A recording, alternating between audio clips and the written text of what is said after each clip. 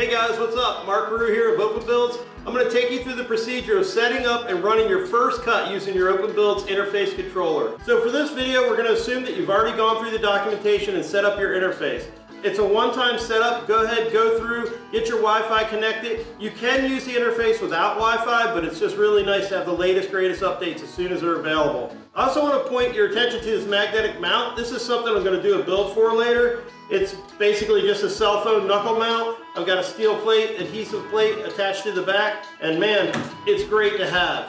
So we'll get into a build for that later. All right, so let's go ahead and get started on your first interface project. So here is the logo or sign that we're trying to cut out. You can see it's about 5 inches wide by 24 inches wide and about 3/4 inch thick. We're going to cut this out of a white pine board. Not going to get into the whole cam side of setting up the tool paths and all that, but just wanted to give you an overview of what the design looks like. And it looks like it's going to turn out super cool, so let's go ahead and get started. This board is 11 inches by 35 inches roughly, so we have plenty of room there to work. I'm also going to be using double-sided woodworker's tape. If you guys haven't used this before, it's really nice. When you have a cut that's not super intense with torsional forces on it, this works really good. And then this way we don't have to set up clamps or hold downs. And for demonstration purposes, I think this will work out really well. So let's go ahead and put some tape on this. After you're done your cutting, the only real way to get it off is to kind of roll it off. It doesn't leave any residue behind, it's really nice. On this project, like I said, I have plenty of room for the logo to fit in this area. So what I want to do is I want to lay it out just anywhere in here, but I'm going to do it relatively in line with the front of the machine. So I've got a piece of rough sawn lumber here. All right, line this up. Right up there. Doesn't have to be perfect, plenty of room to work with. Just press it in place. All right, so no hold downs, but this will work great. So as soon as you turn your black box on, the interface also kicks on and it'll go through the boot up sequence. Everything will be ready to go. You can actually jog at this point with the arrows, which is super cool. We want to bring the router all the way to the front left corner, so let's do that now. Let's go ahead and remove this dust shoe so we can see what we're doing. All right, so at this point I'm going to show you how to use the interface to probe for the starting point of this project. It should be said you don't have to use a probe. You can kind of eyeball things and get things working that way, but to be honest, the probe is really nice because it gives you the exact starting point every time. All right, so the first thing we want to do when we're probing for the start point of this project is put the probe on the corner of the material like you see here, attach the magnet to a flat spot on the collet, and now raise the puck up and touch the bit. On the OpenBuilds probe, you should see a green light shining like you see here. That means we're making a good connection. The next step is we need to jog the machine so that the bit is hovering over top of this start hole in the puck. Make sure you lower your jog speed down on the ATM buttons here.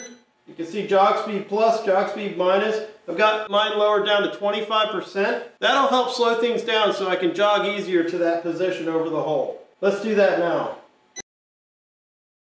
And that looks good.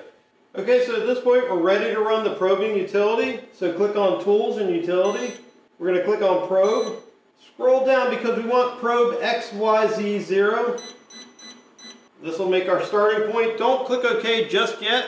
If your probe has a tendency to wiggle around a little bit, you may just want to hold it in place with a couple of fingers while it does the probing utility. Alright, so let's go ahead and hit OK. It's going to go and do the Z first from the top down. There you go, it found the Z.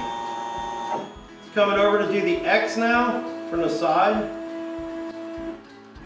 There you go, it's going to come out to the front here in the middle, and it's going to come back and do the Y axis. Okay, probing is complete. Okay, so at this point we finished our probing procedure. The machine now knows where 0 is. I could hit go to 0 at the top right here, and it'll bring that bit right to that front corner. And that's exactly where we want to start. Let's go ahead and jog the Z up and out of the way a little bit. And I'm going to put the dust shoe on.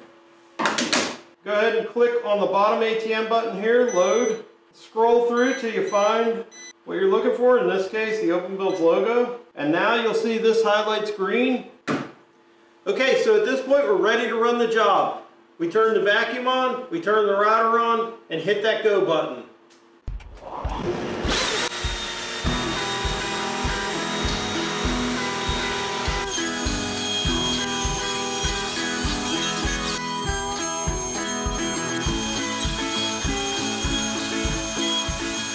All right, I'd say this turned out super cool.